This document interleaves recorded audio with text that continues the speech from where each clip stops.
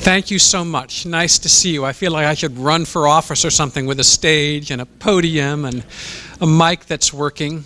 Hope you can hear me okay. I can shout like Mussolini on a balcony. It's so good to be a friend of John and Erica Ammirati. I'm very grateful for that. I'm glad this group exists. I consider you something of a miracle. I guess Silicon Valley is not a conservative bastion. I myself am from Ann Arbor, Michigan. I've always called it a small citadel of the left. I barely met a Republican until I was in my 20s. And I found that I liked them quite a lot, and I leaned toward them. So I'm grateful for those of you who are out and proud, and I guarantee you there are closeted conservatives, and you may give them aid and comfort, and they might scurry up to you and say, "I'm one too," and then scurry off before someone sees. This used to happen to me quite a bit, and sometimes still does. So I'm glad you're here, and we know that we're not alone. We don't have to meet in a phone booth. It takes a big hall like this.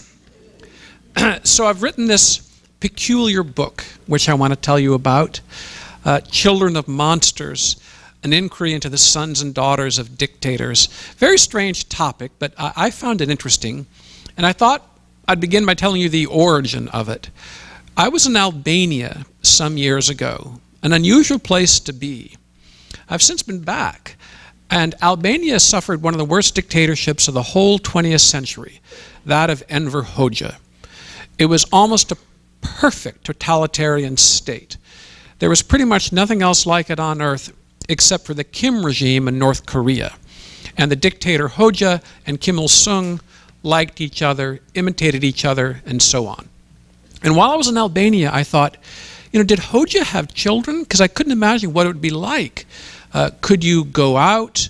How did people treat you? Did you have to change your name? Did you have to go abroad? What did you think of your dad? What's it like to bear a name synonymous with oppression and terror and torture and murder and all the rest of it? And I thought, because I'm a magazine writer, that a piece on the Hoxha children, and there are 3, might be kind of interesting. And then I thought, you could do a survey of such sons and daughters and make a book of it called Children of Monsters. And I finally did it.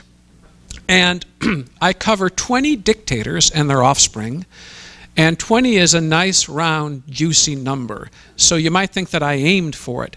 But really, I drew up a list of dictators I wanted to cover, and it came to 20, kind of serendipitously. There were some I couldn't include because they didn't have children, most prominently Lenin. Also, Ho Chi Minh didn't have children. But I've got this murderer's row, and they're all 20th century. They leak into the 21st. Fidel Castro ruled into the 21st. Now we have the 3rd Kim on the throne in North Korea and the 2nd Assad in Syria. But we're talking pretty much about the 20th century. I could have gone back to antiquity.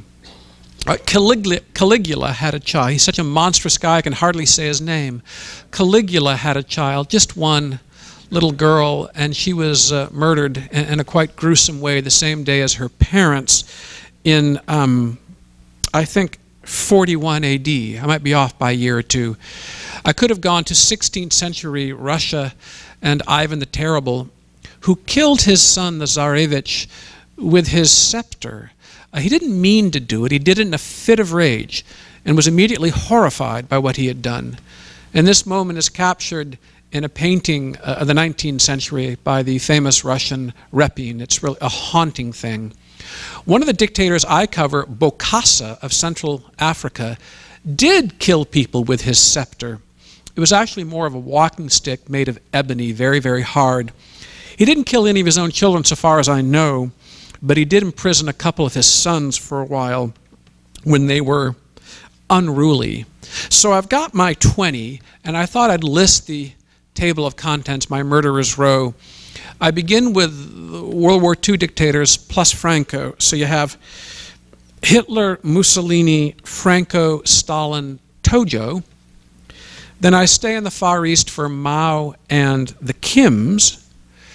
I go back to Europe, Eastern Europe or Soviet Europe for Hoxha in Albania and Ceausescu in Romania. Then to the Caribbean for the Duvaliers in Haiti, Papa Doc and Baby Doc. There's actually a third who advises the current president of Haiti, and Fidel Castro. A little bit about Raoul. I have 3 Arabs, Gaddafi, Assad, and Saddam. Over in Iran, Khomeini. Then 4 Africans, Mobutu of the country he renamed Zaire, Bokassa he renamed his country the Central African Empire, and he crowned himself, Napoleon style, the emperor. He was Bokassa the First. There wasn't a second. There was a designated second, but the first was deposed before the little guy had a chance to assume the throne. And then there's everyone's favorite Idi Amin in Uganda, and Mengistu, the so-called Stalin of Ethiopia. And I end with a little coda, so to speak, on the late-in-life daughter of Pol Pot, the dictator of Cambodia. She's really a lovely young woman, about 30. She got married in, I think, March of 2014. Beautiful wedding. What a strange story. So, obviously there are commonalities in this book. I have themes of loyalty, disobedience, parenthood, childhood, nature, nurture, dictatorship, democracy, and all that. These children, my kids as I call them, sort of like Jerry's kids, have some things in common. They share that common faith. They're the son or daughter of a dictator. At the same time, I don't do too much generalizing or psychologizing, because they are individuals and they have lived their lives, coped with this common fate in their various individual ways. So my book is in part a series of life sketches, if you will. And I thought I'd touch on a few of the families, just to give you a taste, kind of a Whitman sampler. And beginning with Hitler, and you might wonder what he's doing in the book, because Hitler, of course, had no children. We all know it. But there was a claimant who had a very unusual claim. He was a Frenchman, and his mother told him that he was the son of Hitler. The mother had been a peasant girl in France during World War I, and the story went that she met this German or Austrian soldier, Hitler. There was a liaison. This child came along, Jean-Marie Laurey, and after the war, he fights in the French army, by the way, and after the war, World War II, the mother says to him, and he's now 30, by the way, that unknown German soldier father you've always wondered about, Hitler, the late Chancellor of Germany, the most despised man in the world. That's a fine how do you do, right? And so this man's story is very interesting and a little bit macabre and sad. He looked a lot like Hitler, I must say. So does his son, Philippe, who lives in France, who has 2 portraits of Hitler on his living room wall. My line is that 1 would have been enough. But so most historians and biographers agree that Laurey was not the son of Hitler. And I accept the consensus, though he did look a lot like him. The question for me is, he believed himself to be the son of Hitler, so what effect did this have on him? And the answer is not very good at all. He's a quite tormented person, as you might expect. A word about Mussolini, who had 5 children, 5 official children, I should say. There were lots of unofficial children. A lot of these guys have children, as I say, off the books. Sometimes I call them extracurricular children, and Mussolini had many, many of those. But he had 5 official ones. The eldest was a daughter, Etta, whom he loved, and who loved him back a great deal. By the way, I found that these guys, they loved their daughters especially a firstborn daughter. Maybe that's true of men in general, but it was true of these characters, I would say. Etta grew up to marry Count Chano, young Count Chano, who became the foreign minister of his father-in-law. And there was this very ticklish time, to put it mildly, when he was slated for execution by Mussolini. So put yourself in Etta's shoes, if it's possible. There were 2 men she loved most in all the world, her father and her husband, in that order, I would say. And the one was executing the other, or at least declining to stay the execution of the other. And I try to sympathize with these kids, so to speak. It's very hard, I think, to put yourself in that position. And by the way, 2 of Saddam's daughters faced exactly the same thing. Their father, whom they loved, killed their husbands. That is a very interesting and of course, ghoulish story. Mussolini's youngest child was a son, Romano, who became a jazz pianist. And at the beginning of his career, played under a pseudonym. But he found that his last name, Mussolini, was more of a draw than a repellent. So his group became Romano Mussolini and the All-Stars. And they performed with Ella Fitzgerald and Dizzy Gillespie and pretty much all the other bigs you could name. And he was a quite good pianist. And he married the sister of Sophia Loren. They had a couple of daughters, including the infamous Alessandra Mussolini, who is today in the European Parliament. She is the leader of so-called neo-fascism in Italy. She's been in both chambers of the Italian Parliament. She's a real piece of work, mouthy. Earlier in her career, she was an actress. She was on the cover of Playboy, European edition. She has a medical degree. And can you imagine being an Italian and the granddaughter of Mussolini and the niece of Sophia Loren? It's quite something. Jump to Stalin, if you will, who had 3 children officially, 2 boys and a girl. And the most famous child of any dictator, I would say, is Svetlana Stalin. Unless you count these successor sons, the sons who succeeded their father in office, so to speak. That would be 2 Kims, Assad, Baby Doc. Svetlana defected to the United States in 1967. It caused a sensation. She wrote 3 memoirs, at least 2 of which are very powerful. She lived a dramatic, all too dramatic life. I'll tell you just one story, because I so love the line. She defected when she was in India, and she walked into our embassy there and asked for political asylum. And our guy on duty said, "So you say you're Stalin's daughter. The Stalin?"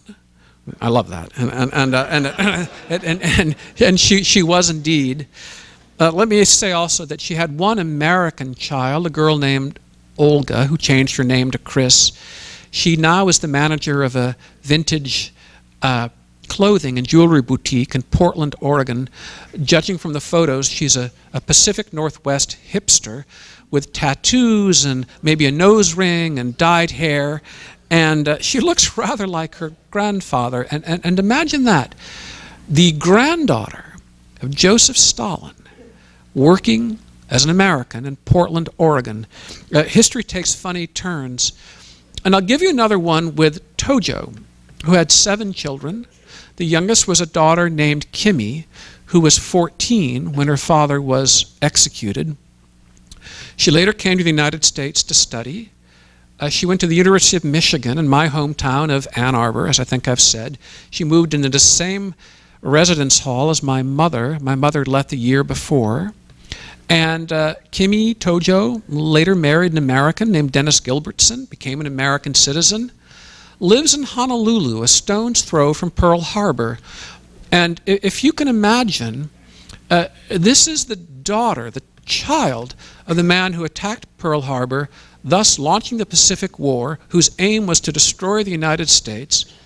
Now this girl, this woman, I think she's an octogenarian, lives in Honolulu as a U.S. citizen. That really is something. The Kims aren't a lot of fun. I think I'll skip over them right now. And so we'll go to that very, very fun brood, the Gaddafis. Oh, these people were terrible. There were 7 sons, goons, thugs, enforcers, really the worst of the worst. But there was one, Saif al-Islam Gaddafi, who tried to go straight, so to speak. He really tried to be a Western-style liberal, or at least an Arab reformer. He always talked about democracy, and he really took great strides. And I encountered this fellow once at an international conference, and he said, there's a little media coffee, and he said, "You know why we Arabs lose all of our wars against Israel?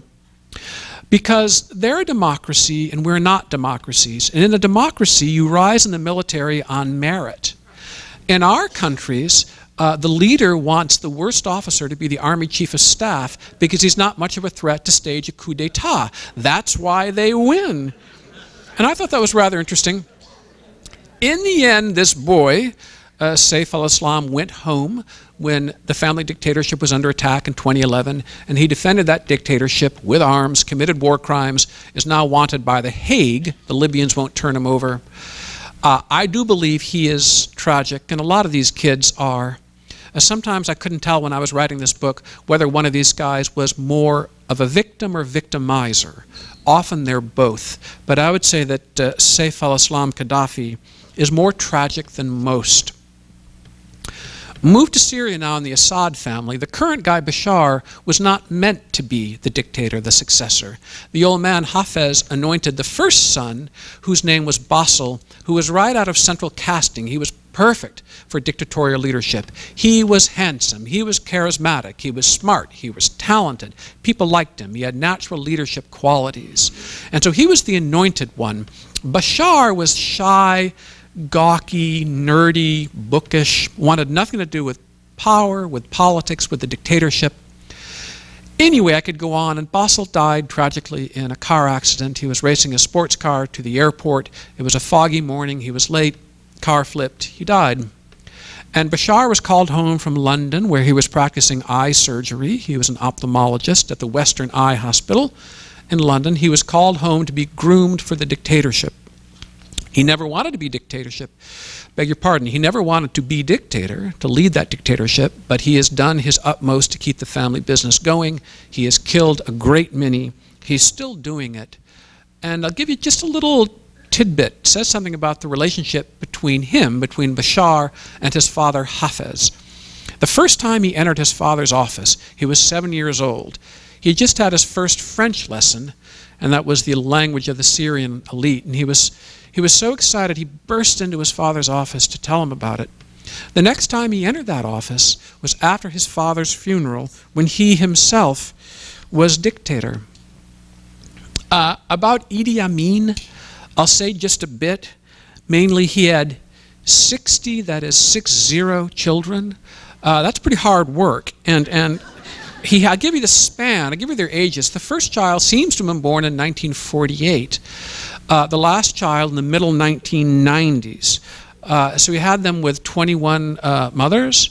And by many accounts, he was a fun-loving father. They called him Big Daddy. He could be strict, but also very, very, as I say, fun-loving.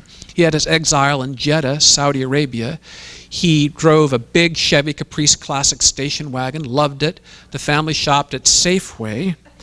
And I'll give you this nugget, which may be the appropriate word for this nugget, although that's more McDonald's. His favorite food in all the world, this is Idi Amin, the butcher of Uganda, was Kentucky Fried Chicken, which is popular in the Arab world where he was exiled. And that really is something he and I have in common, because I love it too.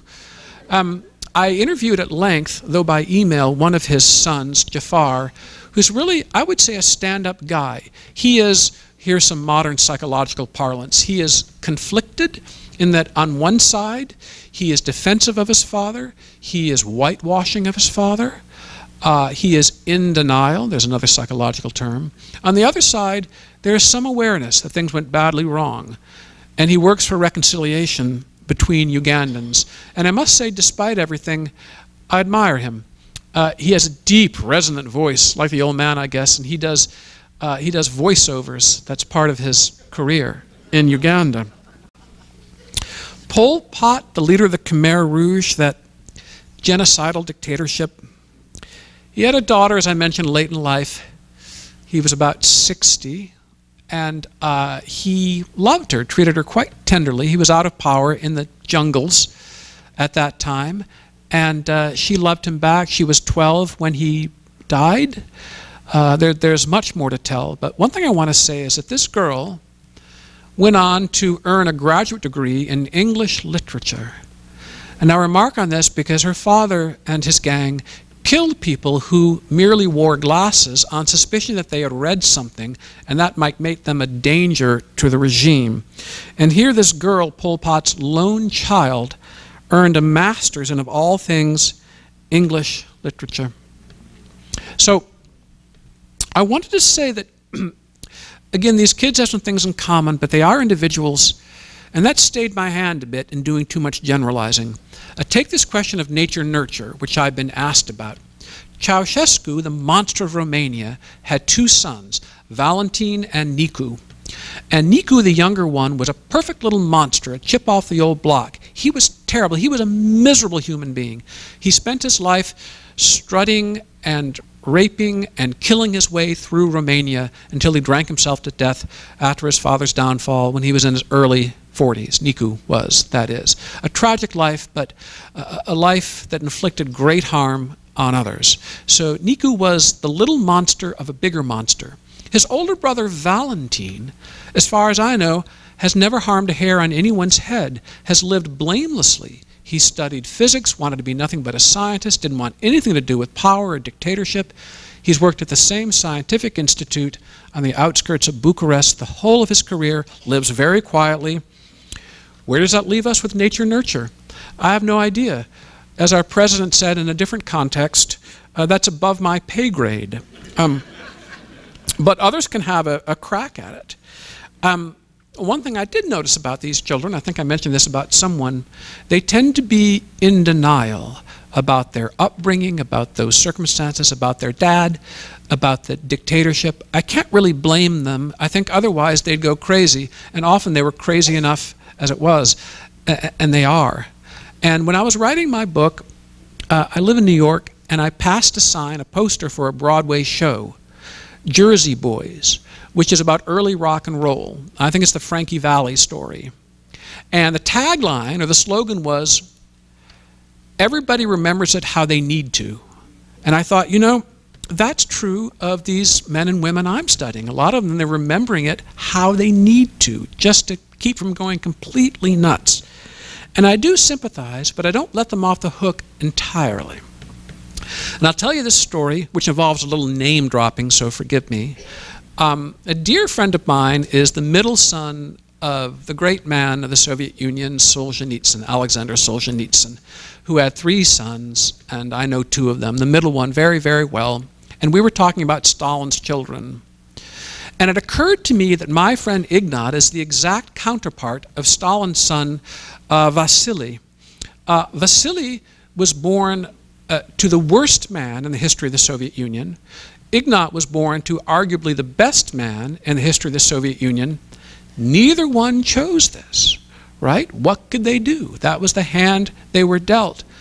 And I don't want to sympathize too much with Vasily because he was like a Soviet Niku Ceausescu, the little monster of a bigger monster. He was just a horrible man, died the same way, drank himself to death in his earlier, maybe mid-40s. But Vasily, first of all, he's born to Joseph Stalin. That's the initial how do you do.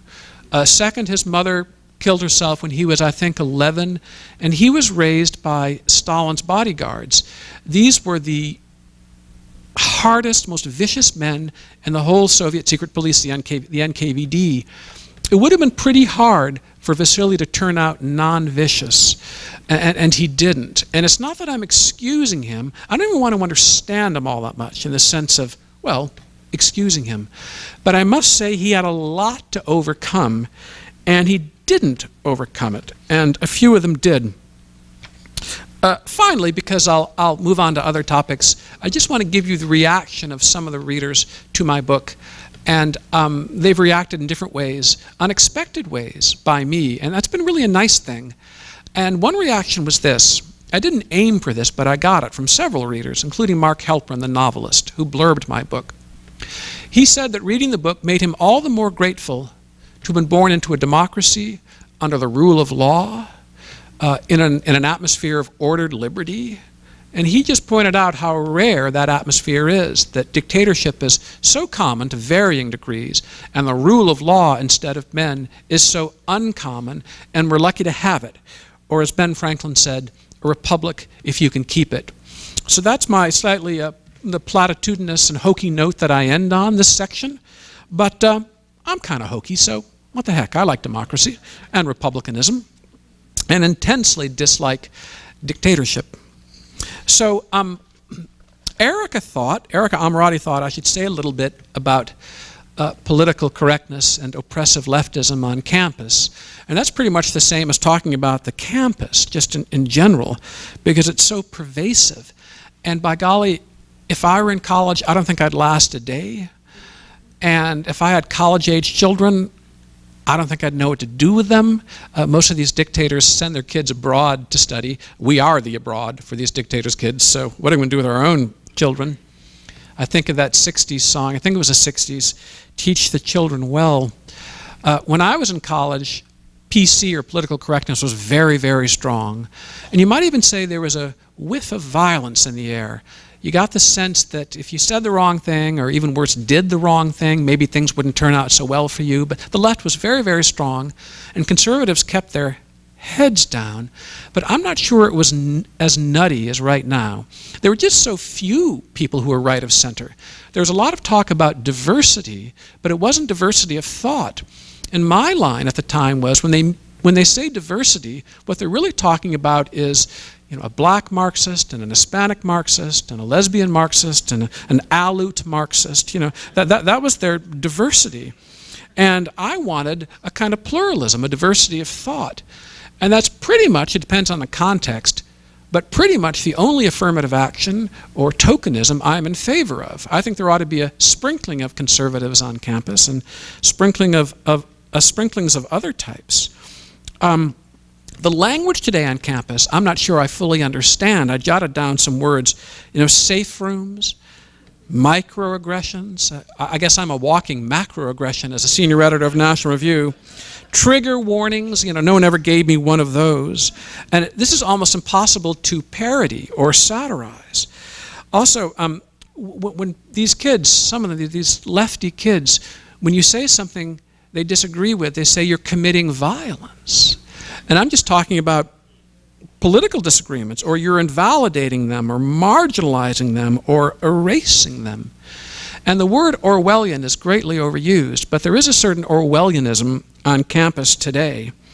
Another thing that bothers me is that so many of these kids, to hear them talk, they think they're so oppressed. They think they're victims. God, they're the luckiest kids on earth. They're so pampered. We live in this beautiful, wonderful country under the Constitution. They're getting this college education, and they sort of want to be victims.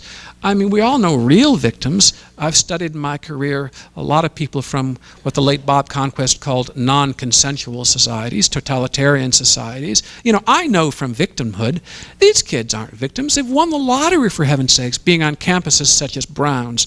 So this attitude of ingratitude, I'm sure that I'm sure this room agrees with me, is really, really rankling.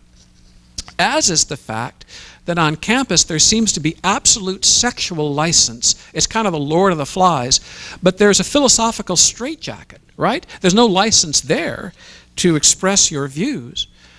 And this doesn't happen merely at places where you might expect it. Oberlin, Antioch, if Antioch still exists. I'm not sure it does. It might have folded. Bennington, Reed College. I know there are at least 2 graduates of Amherst College in this room. I know there are at least 2. You'd expect it there. But the University of Missouri, Mizzou, and these activist students are actually getting faculty or administrators fired, and the administrators and the faculty are actually scared of the kids. This happened at Yale, too. When I heard this administrator make this abject apology to the students, an apology that had fear in it, I thought, oh my goodness, you can stretch these things too far, but it's a little like the Cultural Revolution in China, where the adults are afraid of the kids. What kind of state is that? The inmates are running the asylum. So I'm in favor of a return to common sense and adult control. I'm not sure what you do to get this. I think the public, especially the tuition payers, will have to demand it and not be such patsies for these people. A lot of my friends on the right, my conservative brethren, find hope in online education, and I think that's a wonderful new field, and I'm part of a foundation that's trying to further online education. But I do like the old idea of, a quad and football games and dances and all that stuff, and I like kind of a normal college. I don't know whether that's possible now. I also have a view that is not very popular with some of my young conservative friends, interns at National Review and so on. It might be slightly offensive, but they understand. I don't really think there should be much politics on campus, much political involvement, as much as we all love engagement and so on. It's too soon for political activism and partisanship. I say learn stuff, accumulate as much knowledge as you can, hear from all sides, build a base of truth, if you will, or facts, truth as far as you can apprehend it, and later on you will have a foundation for opinions, politics, activism, and so on. I think that education should be relatively, I don't mean to be a Dewey idealist here. I didn't mean John Dewey or Tom Dewey, Dewey-eyed idealist. But I think education should be relatively apolitical. And that's something coming from me, who's a real political junkie. Speaking of political junkiehood, let's talk grubby politics. And I know I'm among friends, so let's talk a little 2016. This is my third and last topic before we have questions. And I thought we'd talk first about our friends, the Democrats. I don't know if you know any or work with any here in California, or is it, but there is a Democratic Party, and sometimes they win office, and they have so few presidential candidates this year. It's amazing. The Republicans at the beginning had 17, and I think the Democrats had 3 or 4. Why? I think they want more of a coronation than a nomination. The old line, which I've heard a million times, is the difference between Republicans and Democrats when it comes to presidential season. Republicans want to fall in line, in other words, nominate the next guy, and Democrats want to fall in love. Well, it seems to me that the Democrats are falling in line with Ms. Hillary, and the Republicans sort of want to fall in love. And why there aren't more Democratic candidates, such as Elizabeth Warren, I quote my friend Tucker Carlson, who said, "I don't know what the Clintons did to keep Elizabeth Warren out of the race, but I'm impressed." And I am too, so I guess she'll get it. I sort of like that Bernie Sanders is an open socialist. I like my socialists open and self-declared and not kind of sneaky. And I'm not sure there's any real difference between Bernie and Hillary, but I kind of like Sanders's candor. Would that everyone on that side were as candid. And about Hillary, seems like I've been talking about this woman forever, since about 1991. And I want to quote to you a friend of mine, a political journalist in Washington. It's sort of important for the story to know that he's not a right-winger like me. He's more center-right and quite a sensible guy. And when Hillary announced for the Senate in New York in early 2000, this is a state she'd barely been to, but when she announced for Senate, my friend said, "We will never be rid of them. They'll be in our faces for the rest of our lives." And I thought, well, that's a little strong, but, goodness gracious, it may well be true. And this old cry, I hear these old names from the ancient past, like Sid Blumenthal and Cheryl Mills, and I can't do another 4 years of this or 8 years, but that is in prospect unless we stop her. I often ask my conservative brethren, I've done this on my podcasts, do you think there's a real difference between Obama and Hillary? And they say, oh yes, of course. Obama is a real committed ideologue, a leftist. He has principles, not our principles, but principles. Hillary is kind of for sale. She's cynical, she's corrupt, she wants power, she's flexible, you can deal with her. I'm not sure I buy this. I don't really think there's a dime's worth of difference between those two. I think Hillary is more ideological than we know. And pick your poison, really. I don't find her preferable. So, on to the GOP. I'm biased, I'm a Republican, I'm such a partisan. My grandmother and I used to say, well, both of them, and I'm thinking one in particular, God, we're Republican. We wanted to be sort of less partisan and more above the fray and neutral and, can hear both sides. No, not really. I am such a Republican, and so I like this field. I think it's very impressive, including the dropouts. Governor Scott Walker, Governor Rick Perry, Governor Bobby Jindal. I like some of the newcomers. I like Carly Fiorina a lot. I admire Ben Carson a great deal. I wish that Carson supporters will not like to hear this, but I wish he'd run for mayor of Baltimore. God, They could so use him. He'd set such a good example. He could prove his governmental mettle. He's just so needed in that city, which is essentially his home city. But everybody wants to be president, including me. Nobody asks, but I'd run at the, if I were elected dog catcher, I'd be thinking about the presidency. Donald Trump is a phenomenon. Really, he's one of the greatest television performers we've ever known. He's a natural. In my job as a music critic, I sometimes say of certain opera performers, they're more comfortable on stage than most of us are in our living rooms. There's no place they'd rather be than on stage. I think that's true of Donald Trump. He needs a stage. And if this presidential thing doesn't work out, back home in New York, we have a, may I say, a semi-communist in the mayor's office. And I think Trump would be a hoot as mayor and maybe very, very effective as well. Jeb Bush, I admire a great deal. And let me say something about dynasties. So I've studied these dictators and their children, some of whom succeed the dad as dictator. In democracies, it's entirely different. And from the beginning, we've elected Frelinghuysen's and Adamses and Harrisons and Tafts and Roosevelts and Kennedys and Clintons and Bushes, and at least sometimes they win, sometimes they lose, and at least these are free democratic choices. A guy has a right to run for office. So the dynastic question doesn't worry me all that much in a democracy. Whether it'd be good for the Republican Party to nominate a third Bush is another question. But I do believe these guys have a right to run, and sometimes they lose, as Jeb did in his first gubernatorial race. Marco, such a star, so smooth, talented, articulate, a fierce anti-communist, an appreciator of free enterprise. There's our other Cuban-American prince, Ted Cruz, and I have a bias. He's an old friend of mine, so I'm declared for him, and I'm helping him. Smart as a whip. Let me tell you something about Chris Christie. I was thinking of this after the last debate.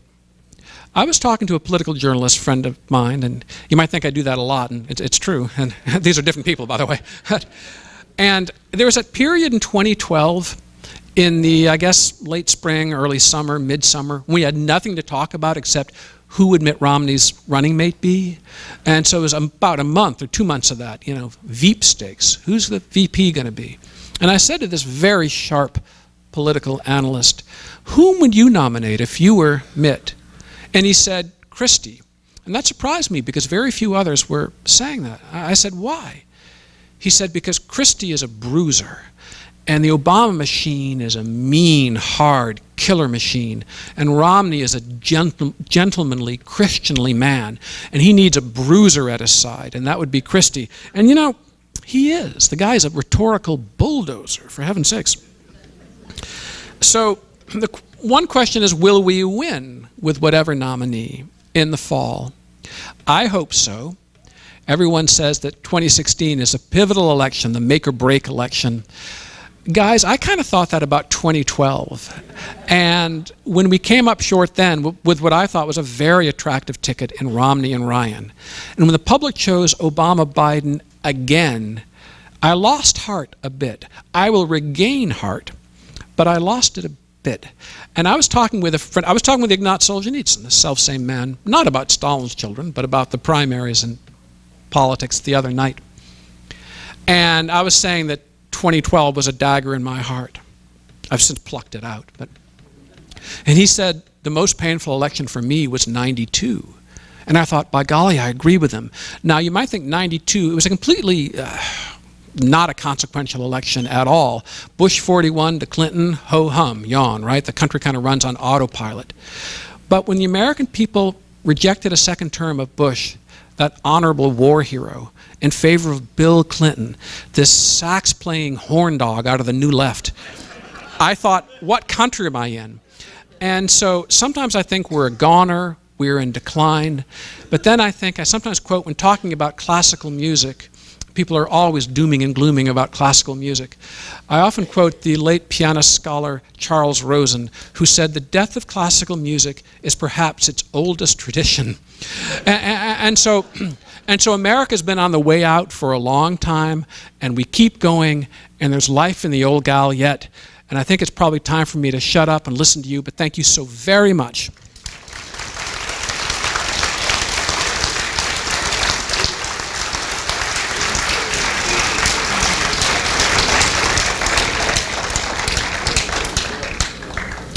So don't be shy. Ask questions on anything under the sun, be it dictators, politics, the campus, tiddlywinks. I don't know much about technology, but they let me into the area anyway. Do you think there is a big difference in a large state primary preferences versus small states? The primaries are different. Sure. Well, we have a diversity of states. They get a little less diverse as we move around. We're such a mobile society. We hope an upwardly mobile society. Often people live other than where they're born. So lots of states are now mixtures. Take Florida, for example. People from all over live in Florida. So that's a very representative American state. But big or little, it's an advantage to a candidate. Sometimes a disadvantage, actually. It depends on who the candidate is. But at least in a small state, you have to talk to people. You have to meet a high percentage of the voters. If you campaign in Delaware, you have to talk one-on-one with all the voters all the time. Campaigning in California or Texas or New York, that's a different proposition. But I like what a smaller state in a primary, which is say a less populous state, in a primary or a caucus, forces the candidates to do. I think that's a good thing. Because when it comes to a state like this one, a lot has to do with media buys, which is fine, but it's hard to shake those millions and millions of hands. Thank you. This is kind of interesting. I know when Joel used to have this job, you've got all these independent people, but sometimes two questions come together that were somewhat different. One of our members asked, are there any female dictators? And then there was another question that it made me think, all monsters are dictators, but not all dictators are monsters. The thought was, did you ever consider Indira Gandhi's sons? She was a dictator, but not a monster. And are there any female dictators?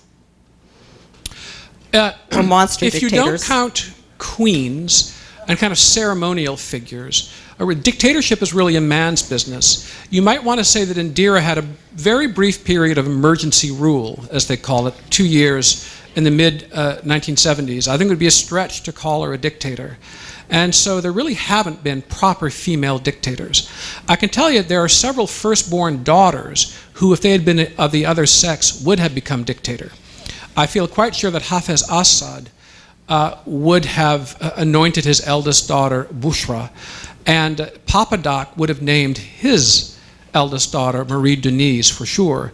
And I also think Kim Jong-il, the middle Kim, would have named a daughter who was a real sharp one, often at his side. But they were of the wrong sex, or as we'd say today, gender. And so the boys took over. But thus far, as I say, queens in certain periods, including way back, they're a different story. But really, dictatorship is a man's business.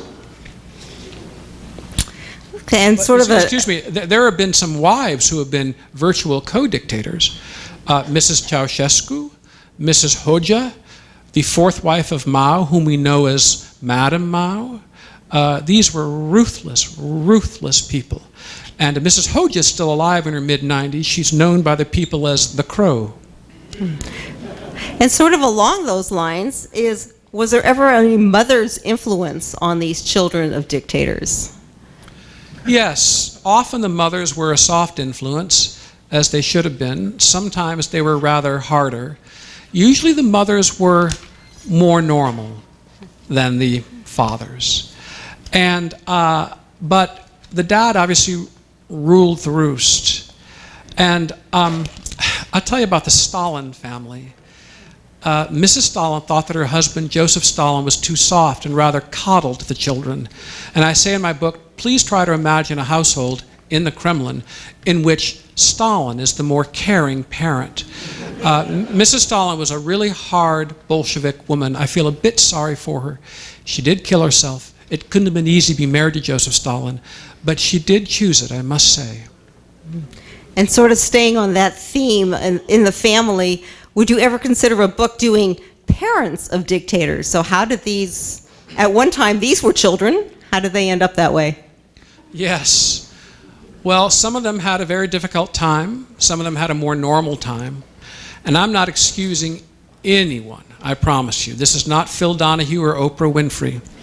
And Saddam Hussein was one of the worst, most monstrous men who ever lived, certainly who ever became the leader of a nation. He was just about the cruelest of the cruel. But let me tell you about his beginning. I think he never knew his biological father. He ran off. His stepfather abused him. He ran away when he was, I think, 5 or 7, to the care of his maternal uncle, who was his foster father, who was a great admirer of Hitler, and who wrote a book called Three Whom God Should Not Have Created: Persians, Flies, and Jews. Now, I'm not letting Saddam Hussein off the hook, but that was one heck of a beginning. And yes, it would make another book, probably. Not for me, for someone else. I've had my fill. Right. Okay. Sort of an interesting question here. What effect did Israeli rescue at Entebbe have on Idi Amin? It embarrassed him.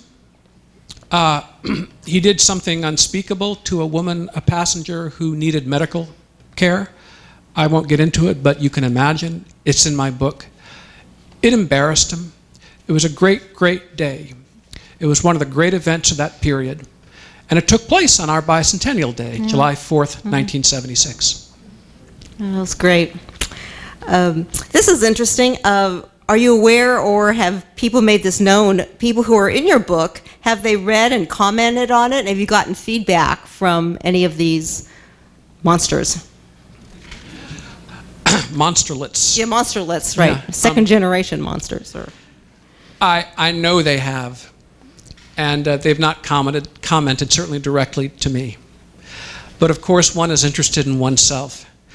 Even I occasionally, God forbid, read about myself, and I'm always sorry I do. And word to the wise, I don't know if it ever comes up, don't Google yourself ever. That sounds like good advice. Well, back to politics. One of the questioners is, the youth's enthusiasm for Bernie demonstrates a glaring ignorance of the danger of centralized power. The question is specifically, I don't know if it's related, but I'm sure you can speak to that. What are you doing to get your book into the hands of the younger people? I'm not sure this book necessarily talks to centralized government, although Dictators would certainly support that. But if you could discuss that. Well, I quote our friend Phil Gramm, who says that economic illiteracy is the Democratic Party's best friend. And the state of economic, go ahead. The state of economic education is woeful. I would like to place into the hands of everyone the works of Thomas Sowell. If I could give them his book, Basic Economics. But socialism is seductive. Here I'm quoting Jeane Kirkpatrick. Socialism has calm, soothing words: fairness, equality, solidarity, community, compassion, social justice. A free economy, capitalism, is not for everyone. It can be very, very daunting, and there are words like self-reliance, dynamism, choice. All those things, you know, they don't necessarily sell. Capitalism is not for everyone, although it benefits society at large. So the socialist idea, or the collectivist idea, you can't really kill it off. This idea of social justice is so powerful. And here I'm not going to quote your friend and my friend Dinesh D'Souza. We offer freedom. The other side says fairness. And this desire, this impulse, this longing for or insistence on fairness is very deep. Those of you that had children, what do they say when they're small? That's not fair. That's not fair. And I think Dinesh is onto something. When we say freedom and they say fairness, they're likely to win. It's just something we all have to get around, and I think we have to work harder to persuade people. I'll go back to Phil Graham, and this issue of free trade. Bill Buckley once talked about trade with Graham on his television program, Firing Line. And Graham had been an econ professor, great supporter of free trade. And as a politician, Graham never brought it up on the stump, ever. And Buckley said, why? And Graham said, because free trade benefits almost everyone, and they don't know it. It harms a few, and they all know it. So there's no percentage in bringing it up. That is a painful truth. That was a little depressing. One of the questions says, Trump says... That's what I'm here for, Erica. That's why you asked. I know. Trump says, I can get along with Democratic leadership. He says Reagan negotiated with Tip O'Neill. Actually, Reagan did no such thing, and I've heard actually both sides. Maybe you can settle this, Jay. He actually convinced the Blue Dog Democrat. Can Cruz correct Trump? So imagine, we've heard Mr. Trump say, I can work with anybody. He cites Reagan and O'Neill. Did that happen? I know it's certainly in the mythos. It happened to a degree. It's overblown by people like Chris Matthews, who used to work for O'Neill. He was chief speechwriter. I'd like to tell you a story. I was talking with Newt Gingrich when Boehner was speaker. I said, how do you think Boehner's doing? And I thought Newt would say, oh, just terrible, terrible. No one can be speaker but me. Newt said, he's doing the least bad job possible. He said, I got to deal with Clinton. Dealing with Obama, you just can't. You can't. There's no dealing with him. He just won't. It's a left-wing brick wall. And I thought, Newt knows what he's talking about. He held the position. Very few have. And that made me think, well, it made me feel better about Boehner. Obama is a bare-knuckled ideologue, and you see the way he rammed Obamacare through by the skin of his teeth. And he got it. Now it's up to us to try to do something about it, if the voters will let us. It's up to them. I often annoy my fellow conservatives by saying, it is a democracy, the people speak, and they wanted Obama twice. The first time, I can sort of give them a pass. The second time, I'm less forgiving. But I'm not running for office, so I can blast the people. Do you have any suggestions for voter fraud? We hear that every election cycle. First, is it... Win by enough so they don't cheat. They can't cheat you out of it. Win by enough. Yeah. It's like playing with a golfer who cheats. If you beat him bad enough, he really can't get ahead of you. But I've asked people, because I don't want to be a total partisan. I mentioned those conversations I had with my grandmother. And I said to Karl Rove once on a stage, this is nothing secret, I said, I hear all the time that the Democrats, well, they are, let me put this delicately, they are irregular. I hear that all the time. I said, but don't we do it? I hate to think that, one side is squeaky clean, goes by the book, follows the rules, and the other side is, I just hate to, how could it be that way? Because people are people, and there are good people on each side and not so good people on each side. And Rove said, we really don't. We really don't. And so I am for as transparent a system as we can possibly have. And just to keep at it and keep at it and keep at it. Because as we said before, I think one thing Americans in general really like is a sense of fairness, and that includes fair play in elections. And that 2000 experience in the Florida recount, I think it went the right way on the merits, but boy, was that a bitter thing. And I've sometimes wondered, if I were a partisan Democrat, what would I think? I'd probably be one unhappy camper. I'm even unhappy when I win, so what the heck? The right has made great strides in the media over the certain last 5-10 years. What do the Republicans plan to do to try to have that kind of an impact with education, starting with elementary on up? In the Reagan administration, there was an expression, personnel is policy. What you'll see in policy depends on who is there doing the policy making, whom the government is staffed with. And the teacher, the individual teacher, makes a great deal of difference. I think as you influence the culture generally, you influence education. We have to try to convince people to want the good stuff in a curriculum, the basics. I would return to the McGuffey readers if I had my way. But they ought to know something about the Declaration and the Constitution and the good and bad of our history, America, warts and all, and not all bad, And I like to think that the country is so big and diverse, you can find things that are a little out of the mainstream. I don't think I had a right of center teacher ever, but I found stuff. I found National Review and the American Spectator and commentary, and I read books and I was curious, and you can find things. And I hope we're not so ghettoized, each one in his own media environment, that there's not some crossing. You know what I mean by that?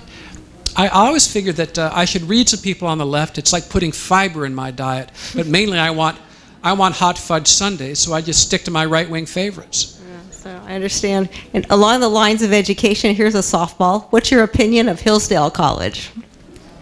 It's our Harvard. Oh, wow. Well put. That's great. Now we're going back to some monsters questions. Are there any historical examples of a dictatorial Muslim country changing over time to a democracy? And if not, why do you think not?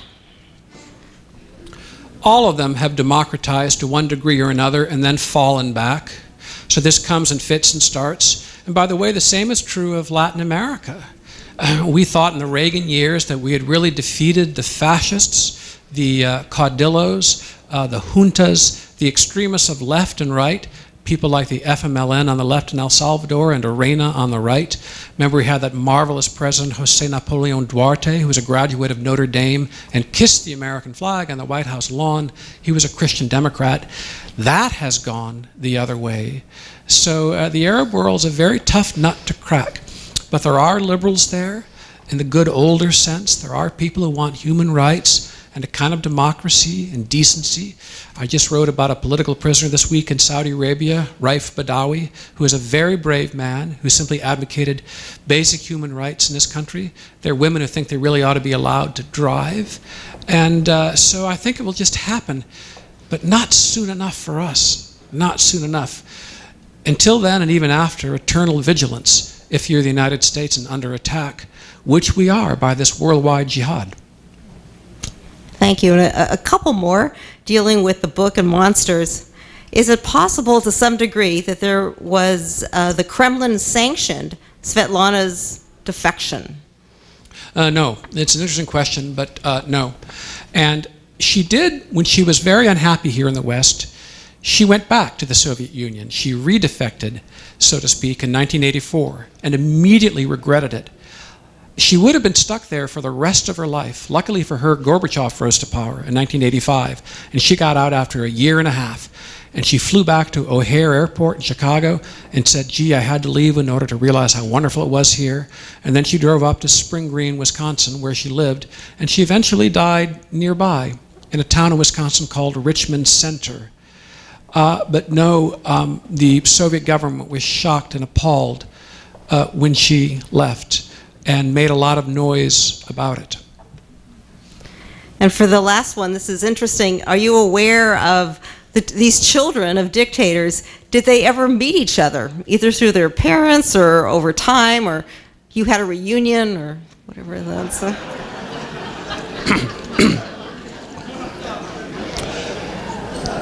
They could really compare notes. They really could. They would have a lot to talk about.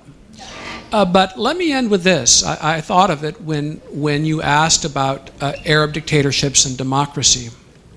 This is not Arab, but it's Persian. Khomeini had 5 children, and there are about 15, 20 grandchildren, something like that. One of those grandchildren is a boy, former boy, he's a middle-aged man now, but a fellow named Hussein, who's a real liberal Democrat with a small d, like us, a real believer in freedom and democracy. And when our forces toppled Saddam in Iraq, he moved to Iraq, went into exile, and he called on a coalition led by the United States to do the same thing in his home country, Iran. He called for the overthrow, even by force of American arms, of the very dictatorship that his grandfather had established. And he came here to the United States. Your last question has reminded me of this. for a while. He gave a talk at the American Enterprise Institute, and he had a tete-a-tete with the son of the Shah. And I would have loved to be a Persian-speaking fly on the wall of that one, the grandson of Khomeini and the son of the Shah. In early 2004, in the first week of January, he got an urgent message from his grandmother, Khomeini's widow, saying, come home immediately. There had been threats against the family, by which I mean physical threats, murder. You must come home because of what you're doing. And he went home immediately, and I believe, and this was 2004, has been under house arrest ever since. So here was a kid, a grandson, not a son, but a fellow who tried to break out. And I should mention that in addition to Svetlana, there is a defector, one of Castro's daughters, Alina Fernandez, defected to the United States in the 1990s with the aid of a false passport and a wig. And she later became an anti-Castro talk show host in Miami, which I love. That is great. Thanks very much, ladies and gentlemen. Mr. Jay Nordlinger. Thanks a million.